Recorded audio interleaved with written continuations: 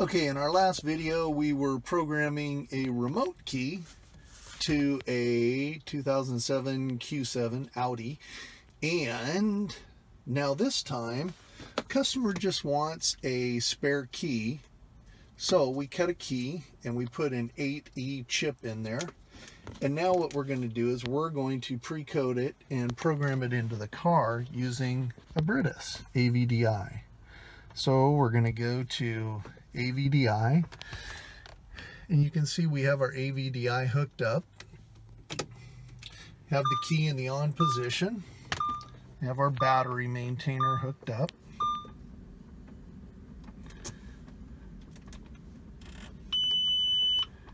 So now we're going to go to special functions.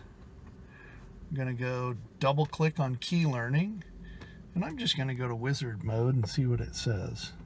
I just wanted to see what it would do. Yeah, I know we have an icon over here. But wow, look at that. It actually tells us. Okay, so now we're going to prepare a dealer key. We're going to get component from security from the engine control unit. And you're probably wondering, oh, what do we got to do that for, Tim? Well, actually, we have to do that to get the component security so that we can pre-code the key, the chip in our flat key, so that make it a dealer key, and then we can program it into the car. Okay, so now we put the key in the programmer, and everything should be connected. Now, I'm old school. I actually have the old the old antenna, and I am going to try and set this up so that I can click the buttons.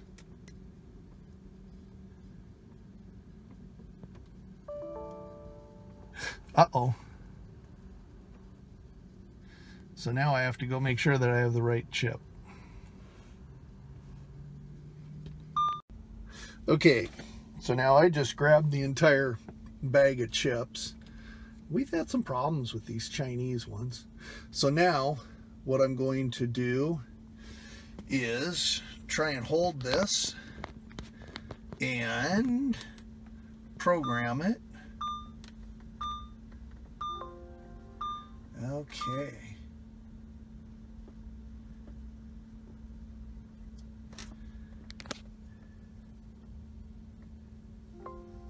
Okay, so that transponder is written successfully.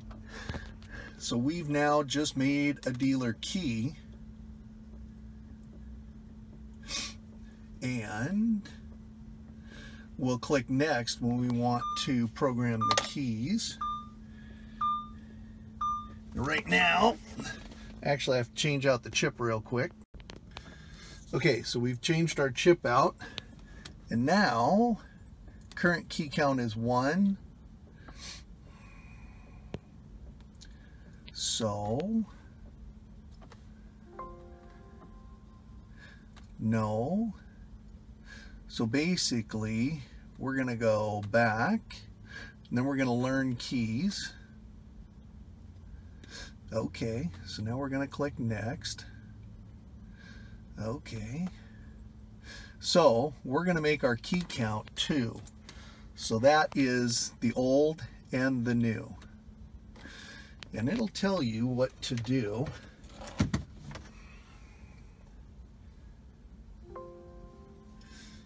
And now if you notice, see the steering or the cluster? See how it says 2 and 1? So basically what we're going to do, it accepted the original key. So now we're going to take this one, we're going to put it in there. We're going to turn it to the on position.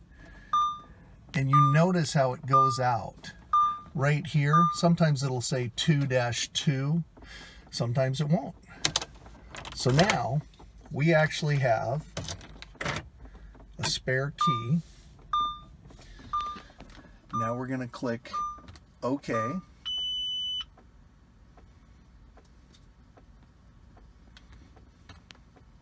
and everything should be good.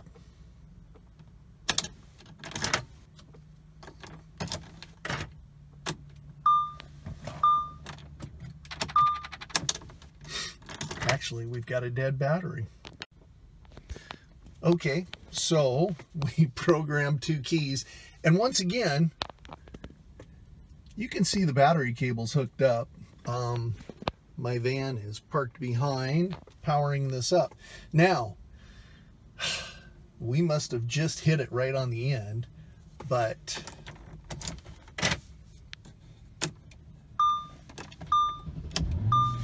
okay, everything starts up, everything's good.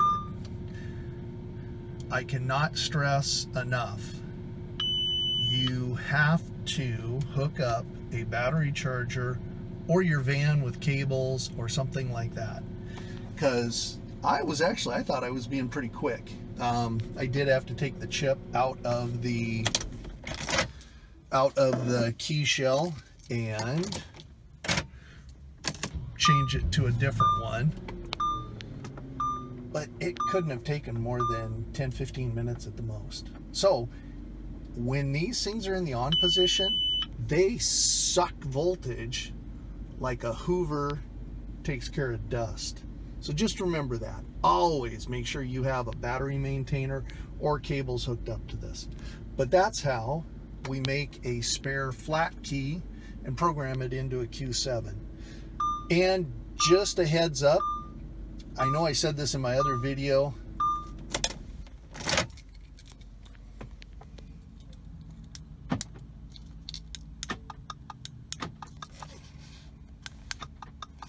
this is a factory key. The remote will work. If you buy an aftermarket one, I have tried about 25 or 30 of them, and I have yet to have one actually work. The 8E chip in these is on board. Same thing with the A6. The chip is on board and it programs the remote the same as it does the chip that starts the car. Aftermarket ones, tried them from China, from US resellers that have been unlocked supposedly, never have had one that worked. The Touareg key, which is pretty similar, except it has a 46 chip, not an 8E chip. I can't figure out why the folks in China can't figure out how to do one of these. But hey, good luck. We'll see you on the next one.